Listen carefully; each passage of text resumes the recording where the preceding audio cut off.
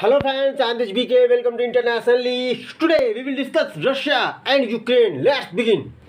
News are coming from battlefield where Ukrainian army killed 2 major of Russian army and 1 lieutenant colonel of Russian army. Ukrainian army also captured a large number of Russian troops.